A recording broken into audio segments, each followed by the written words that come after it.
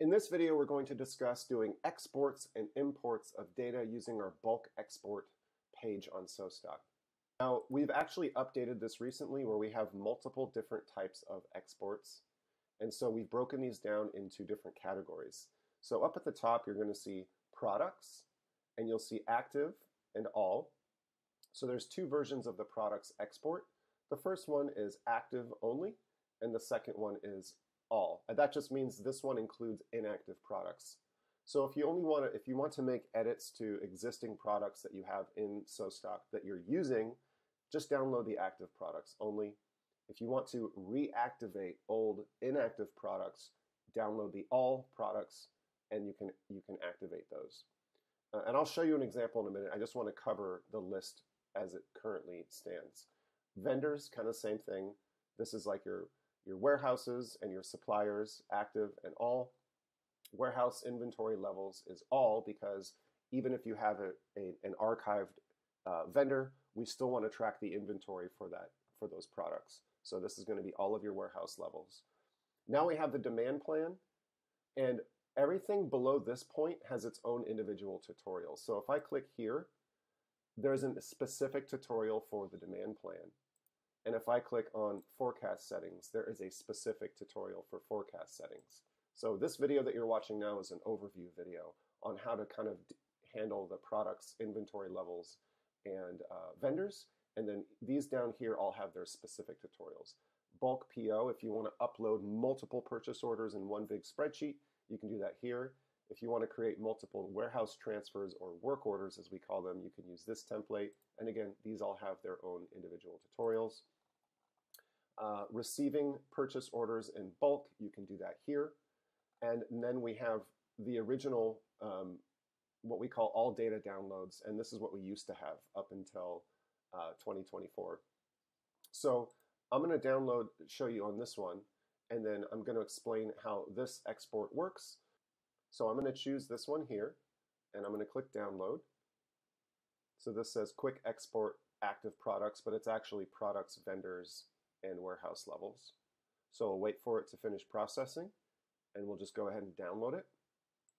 And then we'll open that up in Excel. Now, the rest of this tutorial is going to work and be relevant for whether you're downloading the all export or the individual vendors sheet, the product sheet, or the warehouse inventory level sheet. So when you download either the all spreadsheet, which is a combination of all four, or the individual spreadsheets, they all work the exact same way, whether you want it to be separate or combined. So I'm going to show you on the combined version. So for vendors, these are all of our suppliers and warehouses that were imported either from Amazon when we did the first API pull, or stuff that you've added into the system. And as you can see here, you can make changes to your vendors. And I'm not going to go through all of these, but it's pretty straightforward. Okay, you can just change the data and then upload it. If you wanted to add a vendor, you can do so below this gray line. And just keep in mind that there are required fields, and they are marked in an asterisk. So if you have a long list, you might want to lock the top row by clicking on row number 2, freezing panes, and then you can scroll down so you can see which are the required fields. So if I wanted to add a vendor, I could add a vendor here by putting in a vendor name. Are they a supplier? Yes or no.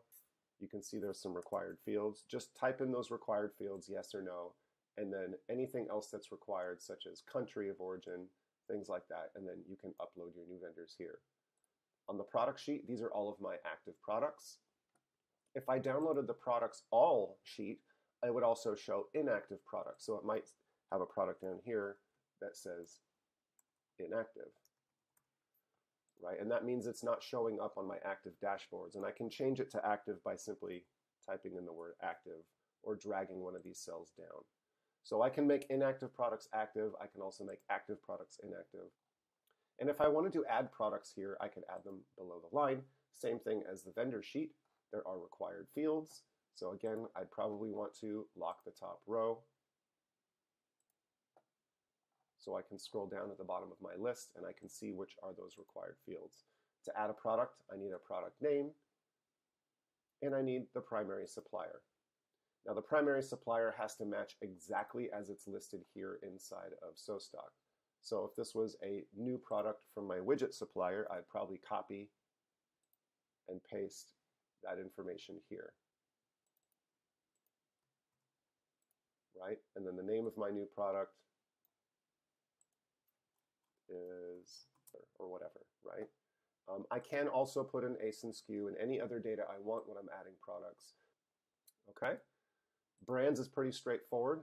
This particular account doesn't have any brands, so there's not much to talk about there. It's just brand name.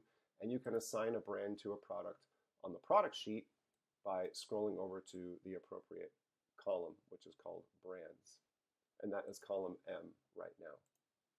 You can add product tags in here as well. I'm not going to go through all these columns or this video would be too long, but this is pretty straightforward. The last one is warehouse inventory levels.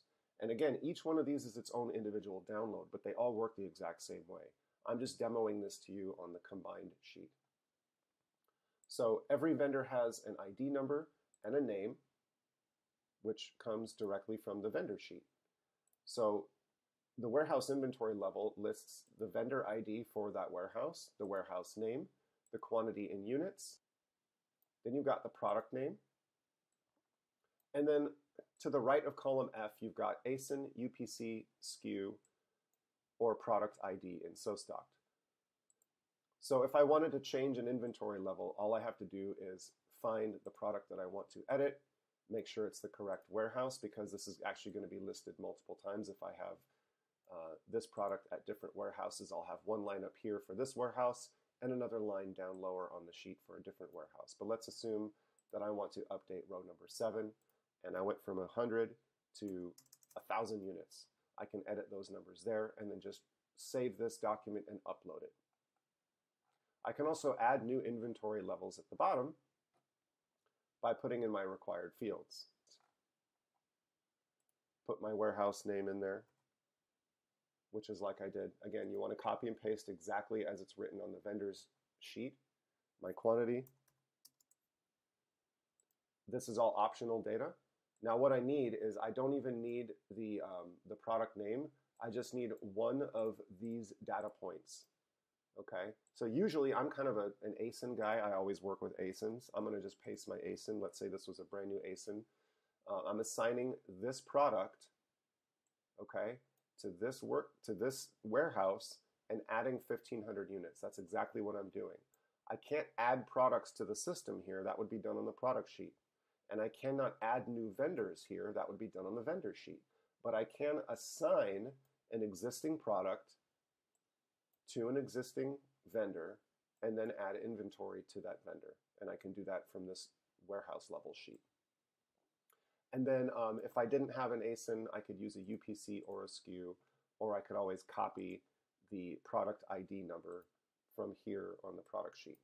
All right, once we finished our work on the file, of course we want to save changes, and then we can upload it. So we're going to scroll down here, and we're going to choose the appropriate file type that matches the file that we've downloaded. In this case, it was my products, vendors, warehouses. Okay, so I'm going to upload my file that I just worked on, and upload. You will see that it's processing, and it might take a few minutes or several minutes depending on how large the file is. So just be patient and wait for that to finish processing. Now, if you see an error message, you're going to get a red banner at the top and something that looks like this. File has been processed, correct the errors below. So if we scroll down, we can see that we missed some data. And this is cool because it shows you what sheet and which cell, actually column and row, and then what the issue is. So in this case, I am missing a value, right? Is this a bundled product, yes or no? So let's go open up my file again and fix that. So on the product sheet, row H10, I forgot to answer this question.